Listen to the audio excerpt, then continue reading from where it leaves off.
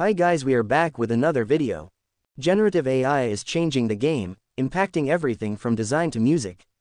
One of the most exciting areas is voice assistants, which haven't seen many updates recently. While Google has a new assistant called Gemini, some users prefer the first mover, ChatGPT from OpenAI.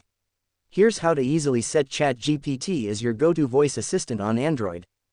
Before we start with the process, it is important to note that OpenAI does not offer an official way to set ChatGPT as the default voice assistant. Therefore, in this video we use the Voice GPT app developed by WSTXDA. So let's start the video. First, download the official ChatGPT app from the Play Store and set it up. Then visit the GitHub page of the Voice GPT app and download the APK from the Assets section.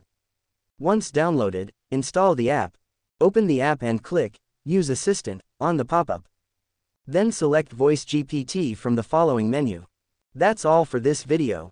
Your ChatGPT voice assistant is now ready to use. Thanks for watching the video. If you like the video, make sure to hit the like button and subscribe to our channel and press the bell icon to get notified for future videos.